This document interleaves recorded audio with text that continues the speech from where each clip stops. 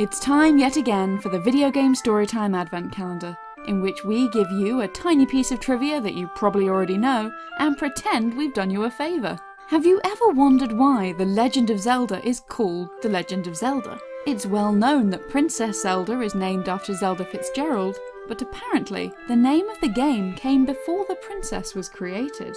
According to Shigeru Miyamoto, of course, the title of the game wasn't decided from the beginning. I knew I wanted it to be The Legend of something, but I had a hard time figuring out what that something was going to be. That's when the PR planner said, "Why don't you make a storybook for this game?" He suggested an illustrated story where Link rescues a princess who is a timeless beauty with classic appeal, and mentioned there's a famous American author whose wife's name is Zelda. How about giving that name to the eternal beauty? I couldn't really get behind the book idea, but I really liked the name Zelda. I asked him if I could use it, and he said that would be fine, and that's where the title The Legend of Zelda was born.